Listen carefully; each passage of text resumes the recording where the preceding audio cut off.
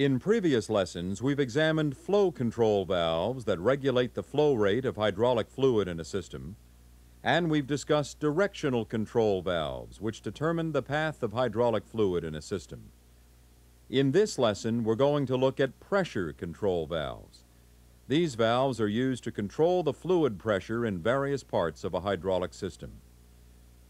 A pressure control valve is either normally passing or normally non-passing, sometimes referred to as simply passing or non-passing, depending on the position of the spool in its normal non-actuated state.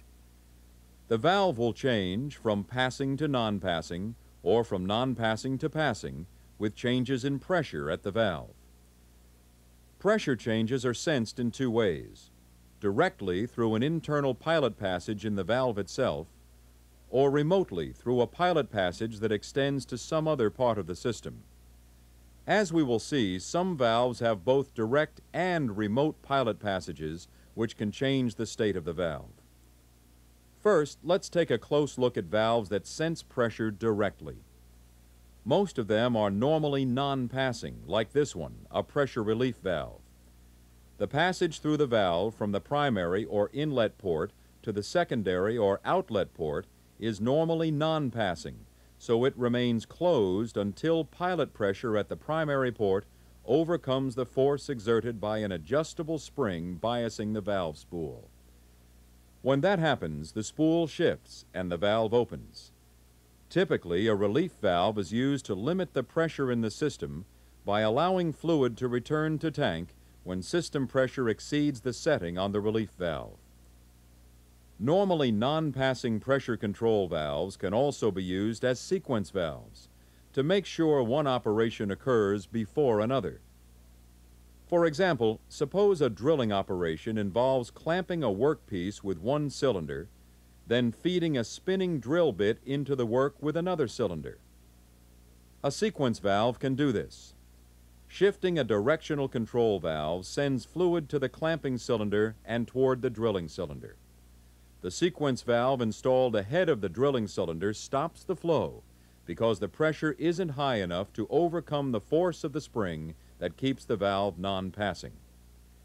Once the clamping cylinder reaches the end of its stroke, system pressure rises, eventually overcoming the force of the spring in the sequence valve. When the valve opens, fluid flows to the cylinder that moves the drill bit into the workpiece. A normally non-passing pressure control valve can also be used as a counterbalance valve in a hydraulic circuit. For example, a counterbalance valve is often used to control the movement of the platen on a press. Dies bolted to the heavy platen form metal parts as the platen is pressed into a workpiece. Platens often weigh several thousand pounds, and they must always be mechanically blocked whenever they are not being used. Never rely on a valve to hold a platen in place. Without a counterbalance, the piston rod in the cylinder holding the platen would run out uncontrollably as soon as flow is directed to the cap end of the cylinder. To maintain control of piston movement throughout the downward stroke, a normally non-passing pressure control valve is installed downstream of the cylinder. The valve is set high enough so it won't open until pressure at the valve inlet port is higher than the pressure caused by the weight of the platen alone. The pressure at which the valve will open and the platen will descend can be controlled by the setting on the valve. Three factors are important for the correct operation of pressure control valves: cracking pressure, fluid temperature, and pump wear.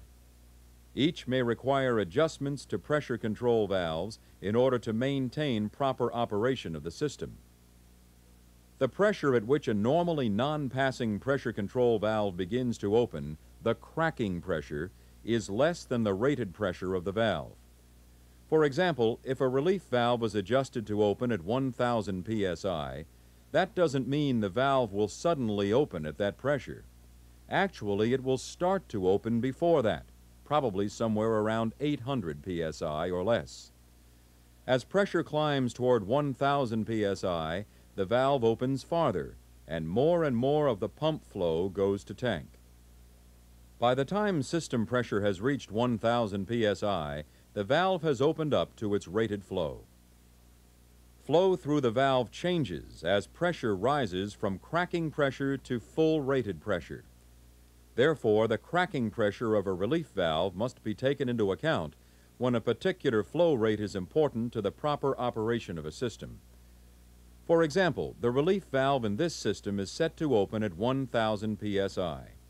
The pump develops 750 psi to deliver a flow of 10 GPM to the cylinder.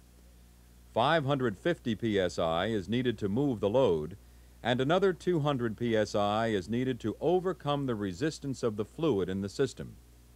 As long as the system pressure remains below the relief valve's cracking pressure of 800 psi, the system works well.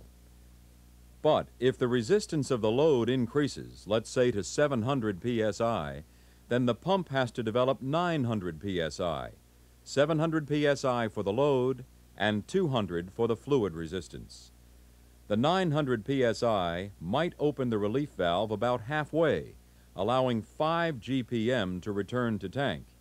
If that happens, the cylinder will fill much more slowly, and rod velocity will be substantially reduced. The second factor that affects the performance of normally non-passing pressure control valves is fluid temperature. We learned in an earlier lesson that as the temperature of a fluid increases, its viscosity or thickness decreases. The thinner a fluid, the less pressure is required to push it past a restriction. If the fluid is cold, the viscosity will be higher, and the system will require greater pressure to reach a specific flow rate. Pressure control valves are usually set while the system is at normal operating temperatures, even though this causes the system to develop higher pressure at startup when the fluid is cold. Setting pressure control valves at startup will cause system pressure to drop as the fluid warms up to normal operating temperature. Finally, wear on the pump can also affect the performance of pressure control valves. As pumps wear, they become less efficient. Gradually, flow output decreases and system pressure declines. A gradual decline in flow and pressure over time may be an indication that the pump requires repair or replacement. Now, all the pressure control valves we've seen so far have been normally non-passing valves which sense pressure directly. There are also some types of normally passing valves which sense pressure directly. These are called pressure-reducing valves. A pressure-reducing valve works by responding to pressure changes at the secondary port rather than the primary port. When pressure through an internal pilot passage exceeds the spring pressure on the spool moves, restricting flow through the valve and reducing pressure on the secondary side. If pressure drops, the spring pushes the spool back, increasing the pressure. During normal system operation, the spool balances at an intermediate point and maintains a constant pressure on the secondary side of the valve. A pressure-reducing valve is often used to adjust the force which actuators produce. In this circuit, cylinder A is supposed to clamp an object with a fluid pressure of 1,000 psi, and cylinder B must clamp with half that pressure. Instead of installing a smaller cylinder at B, we can use a pressure-reducing valve to bring the pressure down to 500 psi. Once pressure at cylinder B reaches 500 psi, the pressure-reducing valve closes. However, pressure continues to rise at cylinder A until system pressure reaches the setting on the pressure relief valve, 1,000 psi. Pressure at cylinder B remains at 500 psi. Flow rate affects the performance of a pressure-reducing valve. For example, if a valve is set to reduce pressure from 1,000 psi to 800 psi at a certain flow rate, increasing the flow rate will reduce the pressure even further, below 800 psi. This decrease in pressure in a pressure-reducing valve is called droop. This graph shows how droop increases as flow rate increases. Droop is also more pronounced at higher pressure settings. For example, notice how much more droop occurs at 1,000 psi than at 500 psi. Pressure-reducing valves may have to be adjusted if flow or pressure change. All pressure control valves use some fluid for lubrication, but as a valve wears out over time, fluid leaks past the spool into the spring chamber. Excess fluid in the spring chamber will interfere with normal operation and must be drained. Many drains are internal.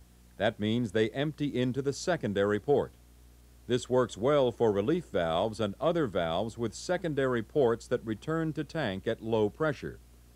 However, the secondary ports on pressure-reducing valves and sequence valves contain fluid at working pressure. Trying to drain the spring chamber into the secondary port in this case would prevent the spool from shifting properly. In these situations, the spring chamber must be drained through a separate or external line. External drains are indicated on the symbol with a dotted line from the spring area to a tank symbol. Internal drains are not schematically illustrated. If the symbol does not include this dotted line to tank, the valve is internally drained.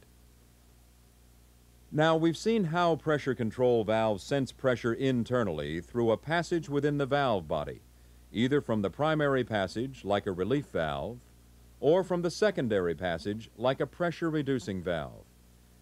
This type of pressure sensing is referred to as direct sensing or direct operation.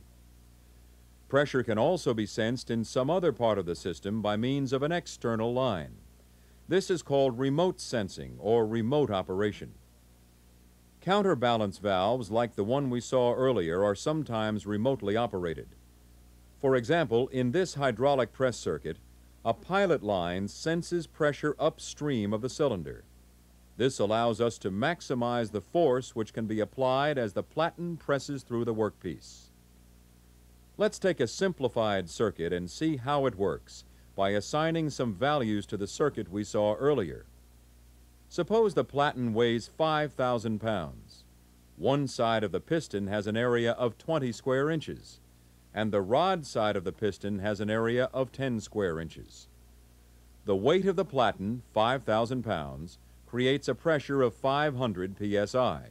That's 5,000 pounds divided by 10 square inches.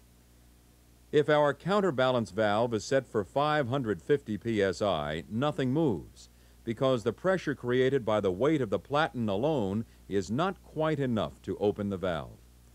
However, as soon as the system generates an additional 50 psi in the rod end of the cylinder, the valve opens and the platen goes down.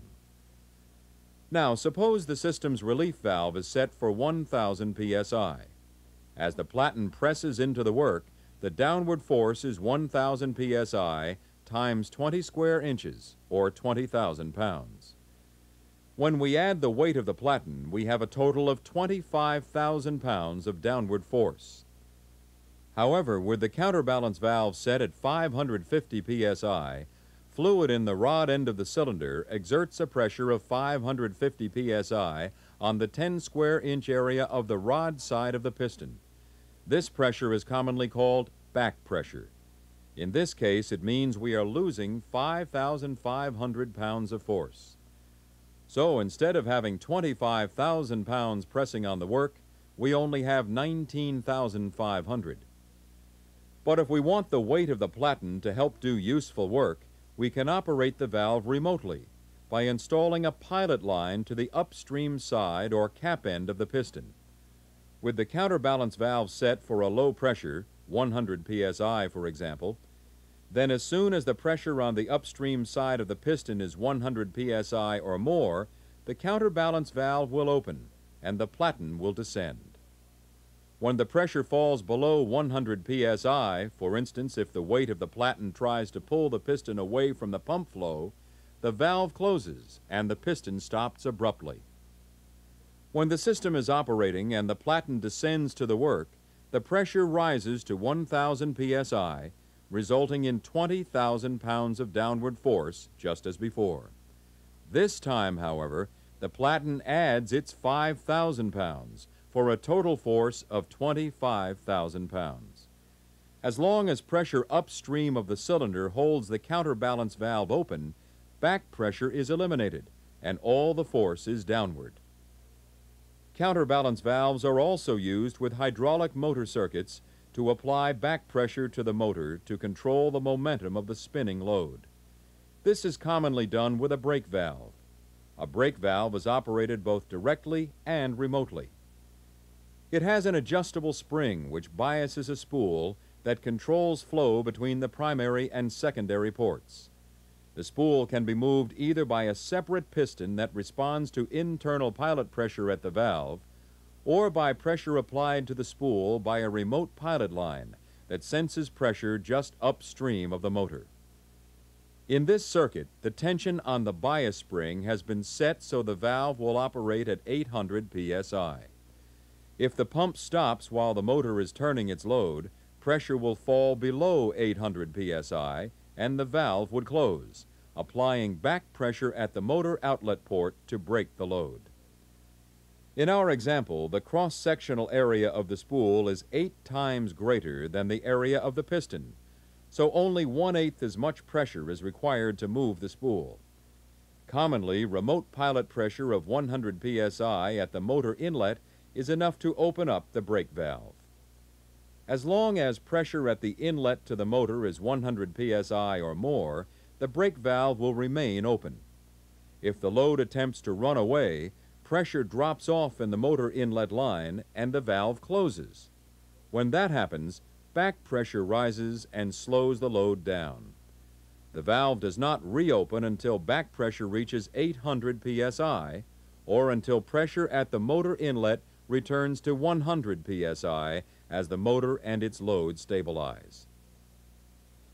Now, all pressure control valves, except relief valves and unloading valves, must be able to allow reverse flow back through the valve. Since normally non-passing pressure control valves sense pressure at the primary passage, as soon as flow is reversed, pressure in the primary passage is reduced. The valve closes. Flow from the primary passage to the secondary passage is blocked. That means we have to direct flow around the pressure control valve by using a check valve. The same technique is necessary for normally passing valves like pressure-reducing valves. Even though they sense pressure at their secondary port and might continue to pass fluid under reverse flow, any rise in pressure could close the valve. Therefore, check valves are used with normally passing valves as well. Very often, these check valves are included in the same housing as the pressure control valve. In this lesson, we have seen several types of valves used to control pressure in hydraulic systems. In the next lesson, we'll take a closer look at one of these, the pilot-operated pressure control valve.